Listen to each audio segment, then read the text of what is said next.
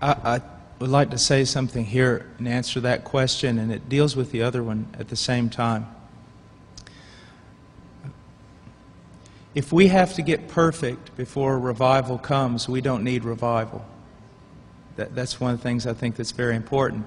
And if you think that you've got all your ducks in the row so revival can now come, I can assure you revival will never come. Also, there has never been, nor will there ever be, a great man of God. There has only been weak, sinful, broken, frail, unbelieving men of a great and a merciful God.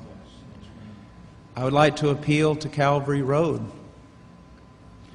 I have, in my life over 25 years, I'm not lying to say that I have seen a bit of victory. I have seen changes in my life in conformity to Christ. But even as I sit here right now, the only thing I can claim to be is a recipient of grace. I have seen God do many, many things, and after He has done them, it has almost put me in a fetal position back in the hotel room where I've cried out, "Lord, depart from me, I am a sinful man." Almost as though, Lord, you should not have allowed that work to have gone on through me. And I think one thing that we have to be very careful here is getting all your ducks in the row in order to bring revival is almost, it just almost contradicts itself.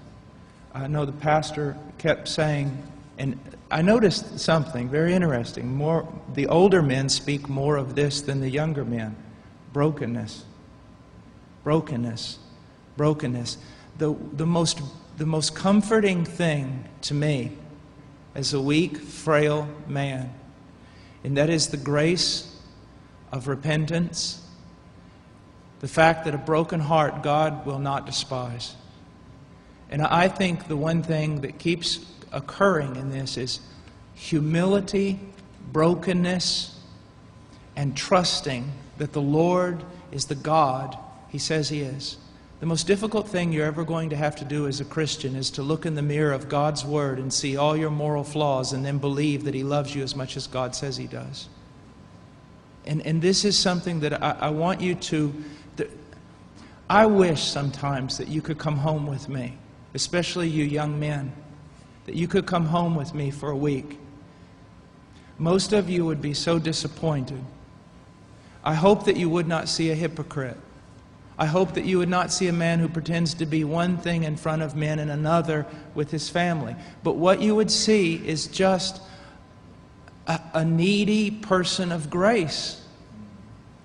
And so don't be looking so much at all these things that we're going to get right and God's going to come. But just look at the absolute helplessness. One other thing is this, and I learned this from Charles Leiters many years ago as I was praying, and then Bill McLeod, when I met him a year and a half ago, 2 years ago, I saw the same thing in his life, and it's this. I heard a preacher say one time that the Holy Spirit fell at Pentecost as those men were agonizing in the upper room. I'm not so sure they were agonizing. Why did they need to agonize? Christ had promised them the Holy Spirit. Could it be they were joyfully waiting on a promise that they knew their Master would bring because it had little to do with their personal piety and everything to do with His faithfulness? Brokenness does not mean that we fall into some form of self-mutilation in order to bring about the work of God's Spirit. God has given us great and mighty promises if we would just joyfully pull ourselves away from the world and joyfully wait upon Him, trusting not in the fact that we got all our ducks in a row, but trusting in the fact He is a merciful God and He does not despise the brokenhearted. If it was not for grace, my best day would put me in hell, the best moment of my best day.